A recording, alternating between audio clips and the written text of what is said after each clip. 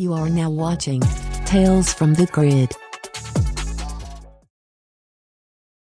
Well, it looks like one of my wishes came true. Just when I thought it may have been over, FiGPiN reveals the return of FiGPiN XLs with the XL DINO MEGAZORD. It's currently available to purchase for $50. Just like a lot of recent Power Rangers news these days, this information comes with controversy. This DINO MEGAZORD FiGPiN XL is $50 with a $13.50 shipping fee, a total of $63.49, whereas the previous XL pins were only $25 with $6.50 in shipping. The FiGPiN XL line launched in 2019 at a price range of $20 to $25. FiGPiN decided to pause the XL line from 2021 onward so they could reassess the rollout of future XL pins. The XL relaunch was revealed during a March Transformers livestream, with the official announcement happening in mid-April. FiGPiN has stated that one of the reasons why the XL line was on pause was due to their dissatisfaction with the XL packaging and backer. As evidenced by the DINO MEGAZORD release, the packaging has been upgraded to a custom box along with a custom logo pin, double-sided art card, and an XL-size power base. FiGPiN can justify the price increase by saying that they've upgraded the box, backer, card, and included a custom logo pin. They can also say that the material used to make the XL pin is equal to multiple standard pins. Not only was the price of the XL pin doubled, the shipping fee was doubled as well. According to their shipping fees, the DINO MEGAZORD should ship for $6.50, but FiGPiN has stated that XL pins now fall under the box set shipping fee due to their weight and are ineligible for free shipping. What should have been a final price of $31.50 has doubled to a final price of $63.49. The total price may drive fans away, but as of now, the DINO MEGAZORD has sold 352 of its 500 pins, over 70% of its entire batch. As of now, within a week, FiGPiN has made more money on the DINO MEGAZORD than any standard Ranger pin in an entire year. This type of return in such a short amount of time could possibly encourage FiGPiN to make more Megazords and Zords with the XL line. A commenter asked about a possible Dragon Zord pin, and FiGPiN responded with an excited and hopeful maybe. Hopefully the fans can get XL Dinosaur pins, but only time will tell. I would be down to buy a box set of the Dino Zords if the price was right, something reasonable like $125, $130. There's been murmurs of FiGPiN facing some financial issues, so I hope that it wouldn't manifest into jacking up prices. In my personal opinion, I think $50 is too much, and a $13.50 shipping fee on top of that is BS. Let's hope that history doesn't repeat itself with the XL line going on hiatus again. And just this week, we announced a strategic relationship with PLAYMATES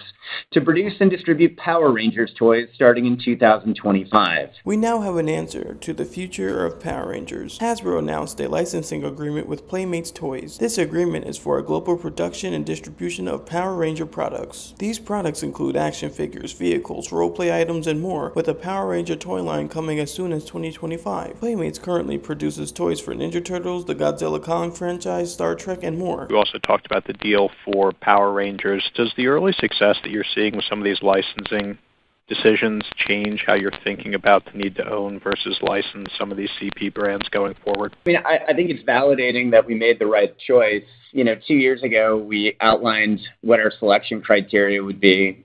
Basically, can we generate $50 million in revenue at a 10% OP, and can we grow to $100 million or more revenue at a 15% OP on a line?